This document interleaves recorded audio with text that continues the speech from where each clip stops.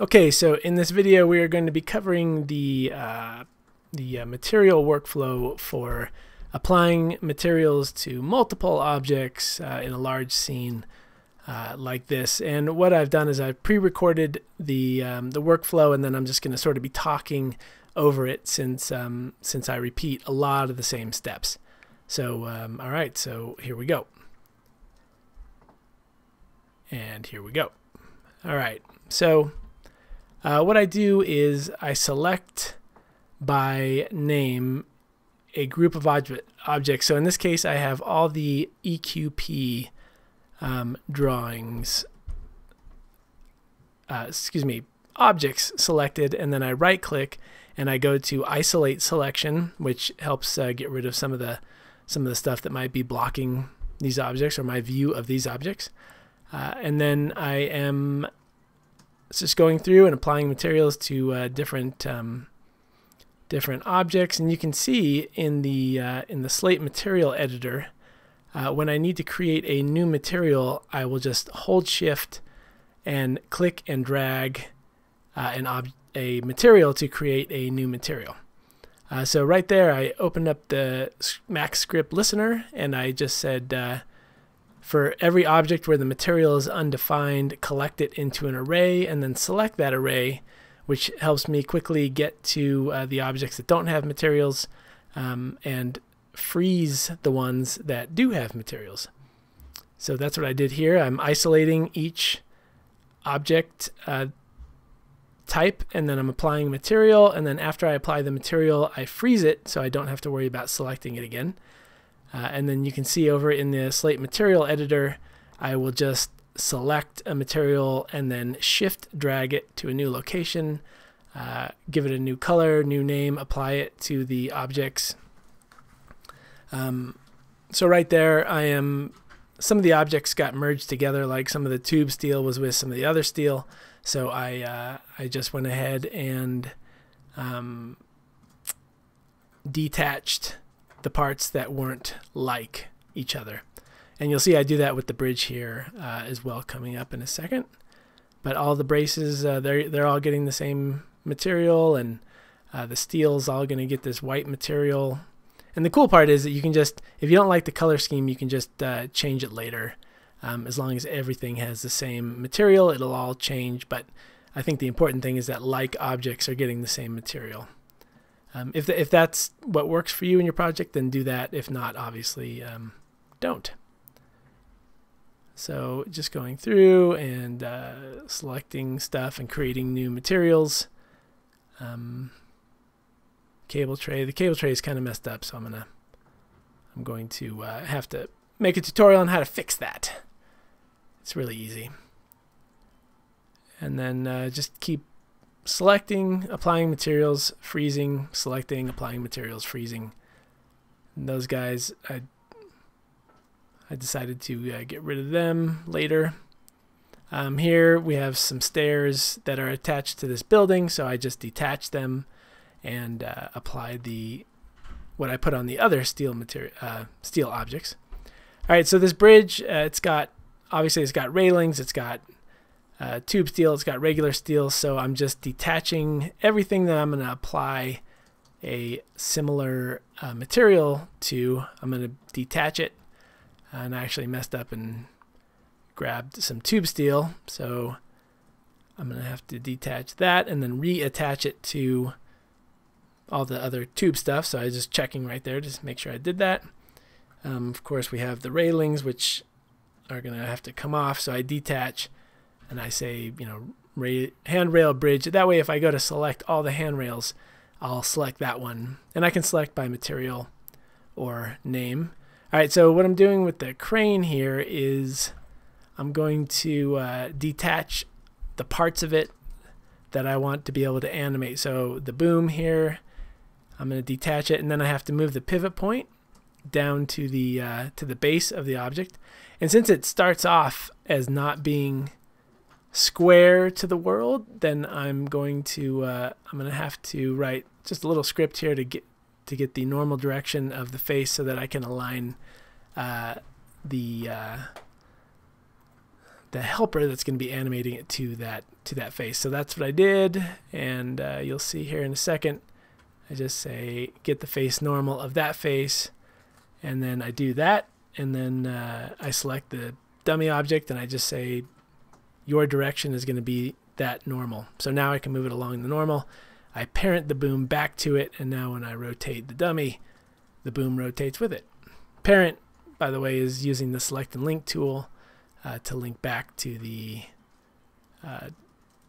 controlling object, which is in this case, it's the dummy. And then I'm creating another dummy, and so that dummy is going to control the sort of the horizontal rotation, and the first dummy there is going to control the upsy downsy rotation around the X axis. And now I am doing something. Oh, I'm looking up color scheme for the crane, and that red looks nice. Hold on. God. That was my beautiful wife, who I love and cherish dearly, trying to make it look similar to that crane so people don't judge me too harshly. No, I'm kidding. So then you see these overlapping faces right there, the deck, and there's like 2 decks. So that's really, really bad. You don't want that. So anytime you have overlapping faces like that, handle it.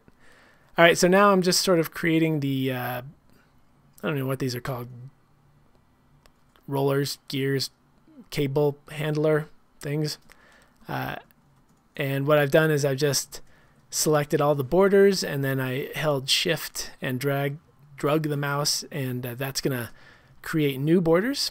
And then I just sort of worked with scaling them up and down to get them to look like they're okay. And then I'm removing the old bad ones. I just made a copy of that good one, and I'm removing the old bad ones now and replacing them with the good ones. Yep.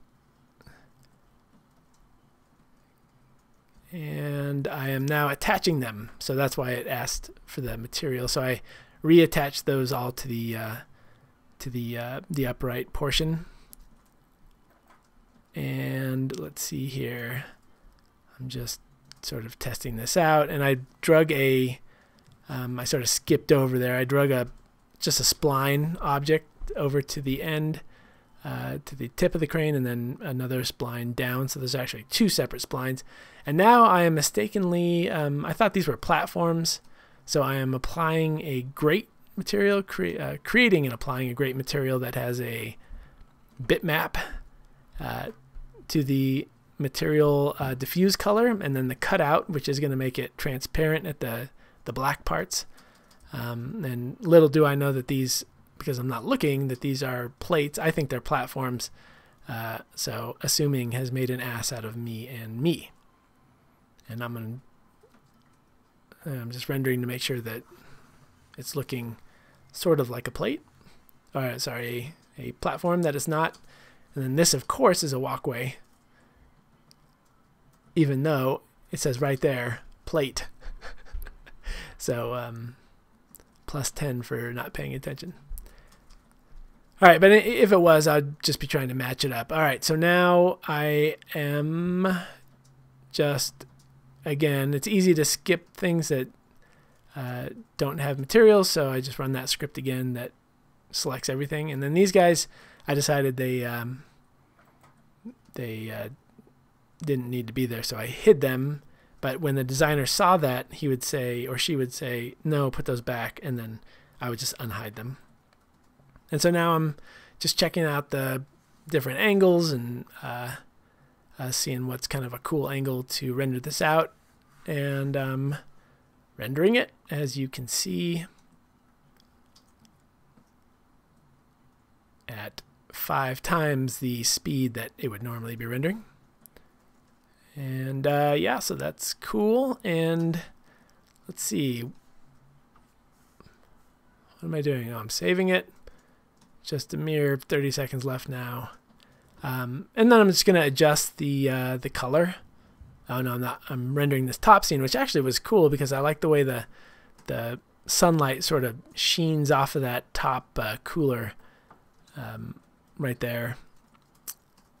And you can play with that in post process, and really bring out that sort of that reflection and make it look really cool. But I thought this was kind of a cool angle, and this actually took a very long time to render. Relatively, it's only 640 by 480, but